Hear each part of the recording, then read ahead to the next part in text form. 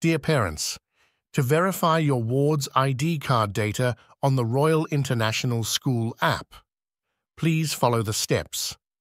First, open your Play Store app and search for the Royal International School app. Then if there is any update available, then please click on Update, otherwise please click on Open. After opening the app, please click on the profile icon and find the Switch Account option. Then, please select your ward's name with the latest class. Now please select the Virtual ID card option. Click on the View or Edit button.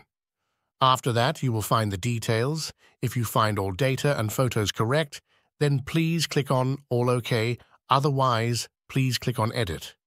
After clicking on Edit, you will find some instructions. Please read carefully, then click on the checkbox and click on Continue Editing. After that, you can change the data and photo. Click on the pencil icon to change the photo. You can capture the photo or upload it from the gallery. The photo must be in the school uniform. Now please scroll down and click on Submit. Please note you can edit only once. Before submitting, check all the data carefully. Thanks for using the Royal International School app.